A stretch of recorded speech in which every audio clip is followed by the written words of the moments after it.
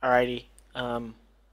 Here guys. So I had some questions from some people, and it seems like people want me to make some more tutorial videos. So I've decided to make this one.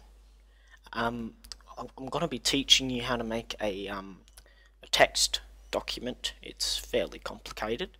Now, anything in this video is just for demonstrational purposes and just for your education. So, like, don't don't use this on anyone and don't be harmful because it is fairly dangerous.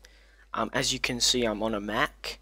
Um, this can't really be done on a Windows, but if you want to, I'm sure you can find another YouTube tutorial. So basically, the first thing you do is press two fingers on your touchpad like this, and you'll open up your right click menu. You want to click on this new thing, and you just want to make um, a text document like this, like this, like that one, and you just want to edit it with a notepad like that. Now, you can't just double click on it because then you open it up on this thing and this won't work. It just doesn't. So like, look, if I type F and I close it and then it just doesn't work. Whereas if I type F on this one and I close it and then reopen it, see there's an F there? Oh, see, there's an F there, so it obviously works. So yeah, make sure you download Notepad. I will have to make another YouTube tutorial on how to do that. Yeah, so basically that's how you do it.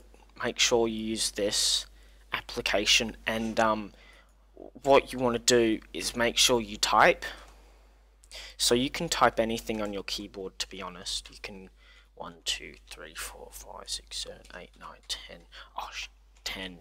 And it just goes on. Really, it's quite amazing. Q W E R T Y U I O P A S T F G H J K L Z X C V B N M. Yep. And then there's some control commands you can use. So if we just go up here into language, you see we have all these keys. These are the keys in our keyboard.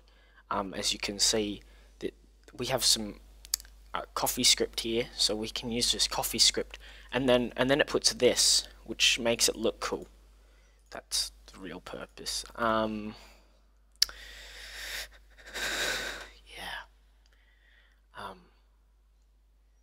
Yeah.